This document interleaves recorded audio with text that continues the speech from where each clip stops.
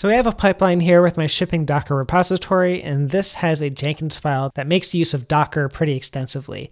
So what I want to do is actually show a simpler Jenkins file that does not use Docker, and we'll see how that'll work out within our Jenkins server. So first thing I need to do is create a new pipeline, but of course we need a repository with a Jenkins file. So if I have this auto discover repositories with the Jenkins file, it's not going to find one.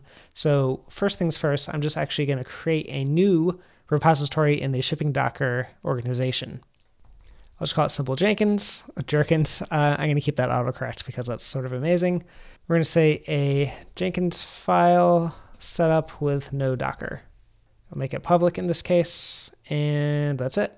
Okay, so I'm going to copy and paste this, and then over here in Sublime Text, I actually have a project. I just called it Jenkins, but it's a Laravel application, completely standard. Nothing is done to it. I've just created the application, but it has tests, so we can see how that works. I think that's over here. So I can do vendor bin PHP unit, and that'll run the 2 unit tests that come out of the box with Laravel, and we can see that it's running and working. Great. So here I need to get init, and I'm going to do get remote add origin and the item we added there. Then I'm going to do get push -u origin master to get this code up in that repository. Whoops, I actually need to add everything, right? So I'll do get status, and we have everything there. So get add all, first commit, and then we can do get push -u origin master.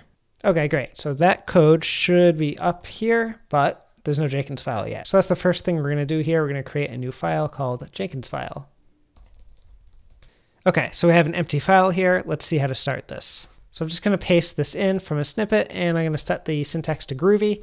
We're going to say it's a Groovy script, and we're going to say node master. So this is actually, as of this recording, a little bit of the older style of a way to define pipelines with a Groovy script with a Jenkins file. The newer stuff isn't so well documented, so I've only seen a few examples, so I'm not going to do it yet. But I'll explain to you what's happening here, and the ideas here will go off to the newer syntax, which is not even a different syntax, it's just a different way to write the same thing. So I'm going to say node master, and all this means is that I'm going to run this on the master install of Jenkins. Jenkins can have a master and slave setup where the slaves will spin up and run some jobs and spin back down, or they might not even spin back down, but they might be the ones where jobs are run on instead of the master Jenkins installation. Now I only have one installation, that's by default the master, so that's the one that's going to run our jobs. So within here, I'm going to add a try catch block, and then I'm also going to do a finally block in case we need to do any cleanup. Now, so far this is very similar to the Jenkins file we used in the Docker series, and it's going to continue to be pretty similar, except we're not going to use Docker, of course. So I'm going to set these stages next. I'm going to set the first stage to be build. You can name this whatever you want, of course. This is basically just what we need to run in order to get our code dependency so that we can run tests or do whatever we need to do with it. So I'm going to do checkout SCM. So this should know that we're using Git for the SCM, so the source code management, and it's going to check out the correct branch and everything we push to. And then we can run commands in it. So I'm going to do the shell command, and the first thing we're going to do is just composer install. So that should install from the composer.lock file and grab the dependencies. And if I wanted to, I could also build static assets. So if I had npm or gulp installed on the server as well, then I could do something like npm install and gulp production or something like that. But I'm not going to build static assets in this case. But if that's something you need to do or want to do in your setup, you can do that as well. Okay, so after stage build, we're going to move on. If the build stage succeeds, we're going to move on to test. Now test is going to be a pretty similar thing. We're just going to run another shell script here, right? We're going to use shell and just run some command.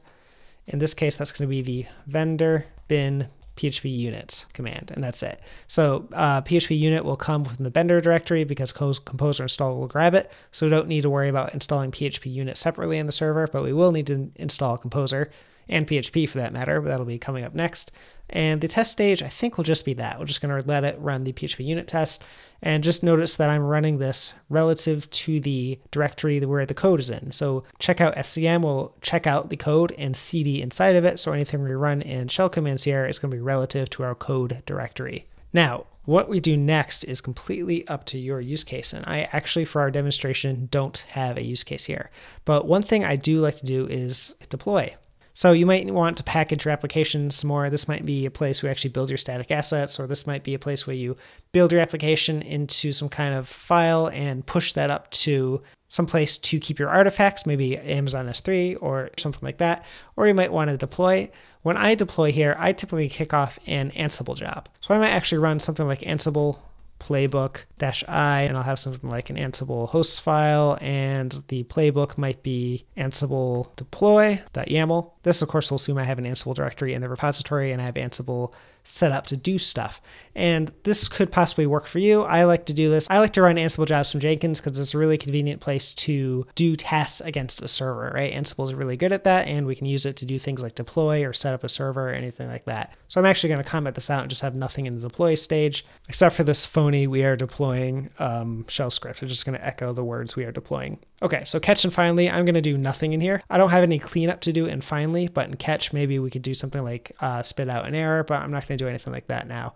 What you want to do here is up to you. All I really want to do here is just show you kind of a simpler Jenkins file here and show you how to not use Docker if you don't want to. So we know this is going to run on the master node on our Jenkins server, but our Jenkins server does not have Composer, it doesn't have PHP, and of course it doesn't have Ansible, but I'm not even going to go there. What we're going to want to do is install PHP and Composer. So before we're doing that, we're going to let Jenkins discover this and try to run the commands here. We'll see that it'll fail. So over here, we know with the add of the Jenkins file, we're going to push that up. And then back in here in Jenkins, we can have it discover that repository. So auto discover Jenkins file, already discovering, and back to pipelines. Great, so simple Jenkins. It's seen that, it's already tried to run it, duration is less than 1 second, and what we're probably going to see, well actually what we're going to see is that we have some bad syntax inside of the Jenkins file itself. Oh, and my catch doesn't have an error message, it's supposed to catch that error. So I'm just going to catch the error and just rethrow it, just so Jenkins knows that there was an error and that it should stop building here whenever the error occurs. So git add that. All right. All right, we got run number 2. Let's go check it out. Build has already failed because Composer installed. There's no Composer on that server. All right, so I know that the IP address of the server is as follows, and we can log into it and see what's up there. Okay, so we have 2 jobs. We need to install PHP and we need to install Composer. So I'm going to add the repository PPA, Andre PHP, apt-get update, and from there we can install all the PHP stuff that we need. So that'll be PHP 7.1-CLI, PHP 7.1 Kuro, PHP 7.1 SQLite 3, I believe. And the last one I'll do is PHP 7.1 MySQL. So I'm not going to install a lot of PHP stuff, just the ones we need for this project, and these are really minimal. And notice I also did not install PHP FPM because we're not actually doing any web requests into the application that will actually go through PHP FPM. So we just need PHP CLI so that we have that, because the unit tests are just run through the CLI. Even if you use Laravel's Dusk to spin up the headless browser, the headless Chrome browser, that's still headless. It doesn't go through our web request through PHP FPM. That's still all in PHP CLI. All right, so which PHP? PHP-B, I get 7.1, and now I just need Composer. Now for that, I'm going to change over to user root, and I'll run the following command, which just reads the file, which gets the Composer installer, pipes it through PHP, so PHP installs it and runs that command, and we can set the installation directory as user and bin, and the file name as Composer. And running that as root is just a little bit easier than just using sudo there, because it does a few commands on either side of the pipe here. All right, so I'll exit, and I'll say which Composer, and now we have Composer and we have PHP. So let's head on back over here and tell this to build a third build from it and see what happens. Okay, so I have some missing PHP stuff that I do actually need. MB string and x-dom, which I think is the XML package. So that'll be PHP 7.1-XML and PHP 7.1 MB string. And I'll actually do PHP 7.1 icon v as well. All right, back here, refresh it. Open build 4. All right, it's doing the Composer stuff. That'll take a second. After that, we'll run our unit test. And oh, good. We can see I have an issue here. I didn't regenerate the key. So back to our code.